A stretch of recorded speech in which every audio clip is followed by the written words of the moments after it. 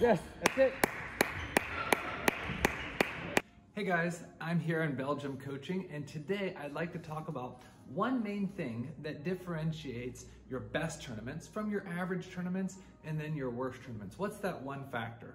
That one main thing is, how good are you at winning close games? That game is 8-8 and you win, hey, this might spur you on to having a great tournament. Or that first game is 8-8 and you lose, now you're kind of in a downward spiral that whole match.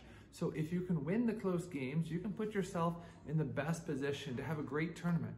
So everybody wants to win the close games, but a lot of times people have kind of a skewed perspective on what it takes to win close games. So today I'm going to talk about 3 aspects of winning close games. The first aspect is understanding the difference between controllable and uncontrollable factors.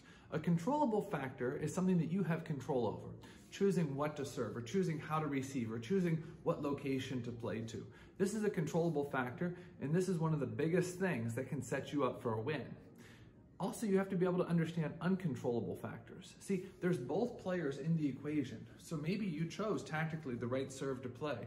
Maybe you played the right shot. Maybe the other guy just survived longer. Or maybe the other guy was able to produce a higher quality ball than you can handle. So there's 2 players in the equation here, all right? So you're not totally under full control of winning the match, but what you are under control over is how you play. So instead of focusing on the winning and the losing, you need to focus on your own performance. How can I play my best? How can I choose the right serve? How can I play tactically correct based on what has happened during the match? So the first key in winning close games is understanding the difference between controllable and uncontrollable factors. The second thing is being able to refocus, tap into that hyper-focus state and refocus each point. You know, the score was 7-7 and now you went up 8-7, 9-7, 10-7. And then if you start immediately thinking about, this would be great, I'm gonna win this thing, or I can finish up with a trick shot, or there's a lot of things that can kind of bog you down, especially when you're on a momentum roll or you're on a momental downslide. So regardless if you're winning a lot of points or losing a lot of points, you have to be able to refocus and concentrate on each point as if it's the only point, as opposed to getting wrapped up with the score. And then the third thing is you gotta let the nets and edges go. You have to realize that there's plenty of matches that are gonna be won and lost based on lucky balls, all right? So if you start off with the assumption that for sure my opponent is gonna get some nets and edges at the end of the game, yeah, try to return those as best you can, but you're not gonna be so ticked off on that net ball that happens at 9-9. I've seen hundreds of matches that this happened. The score is 9-9. The opponent got a net ball. It was a gettable net ball, but this player just threw up his hands and said, I can't do it. This guy is so lucky. He didn't even try to get the net ball, and he let that mentally shake him so much that he couldn't recover for the next point and then just lost the match. So if you start with the assumption that at the end of the game, the opponent will get nets and edges, when he does, yes, you can try to return it, and mentally you're not gonna be that shook up. I'm actually surprised when I play matches and at 9-9 when my opponent doesn't get nets and edges. I'm pleasantly surprised, but mentally, emotionally, I'm ready for that to happen. And the same thing for you.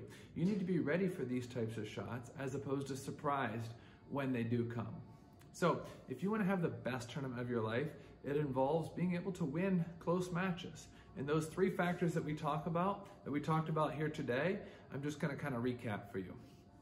Realize that there's controllable and uncontrollable factors, and you're going to focus on the controllable ones. Realize that you need to focus each and every point and not get wrapped up with the score, riding emotional highs or emotional lows. And the third thing is realize that lucky balls like nets and edges are going to happen, and that's just part of the game. Mentally, you're going to have to be able to move past that and to be able to tap into that hyper-focused state to do your best on that very next point. Anyway, I've missed all of you in Ohio. I'm going to be back to Ohio on Monday. I'll be back to the academy on Tuesday. I'm looking forward to seeing you all then. If you have any questions about your game, about upcoming tournaments, feel free to shoot me an email. I'll get back to you on Monday or Tuesday when I get back to the US. I look forward to seeing you all soon. And if you're watching this on YouTube, make sure you hit that subscribe button and turn on the bell.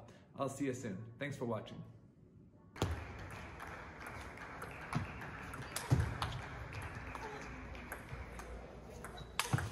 Toe. That's it.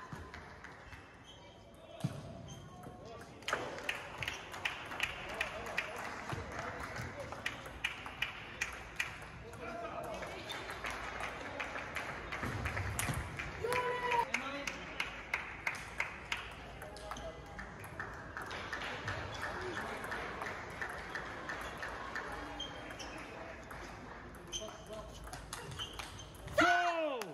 That's it. That's good.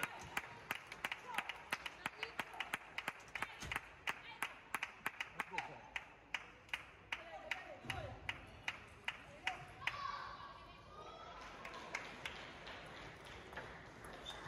Toe!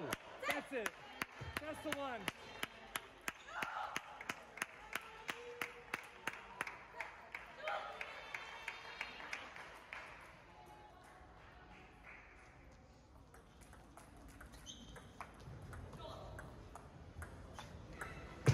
Toe!